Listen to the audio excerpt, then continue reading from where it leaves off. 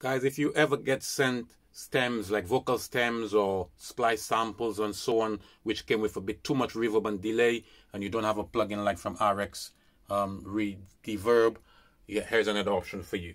Okay, so if you have this plugin, which most people should have, so like for example, this has way too much effects.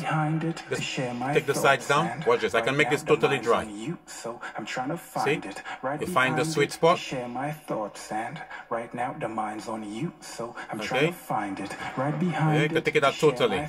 So as a quick one for you, I've taken out effects from tracks.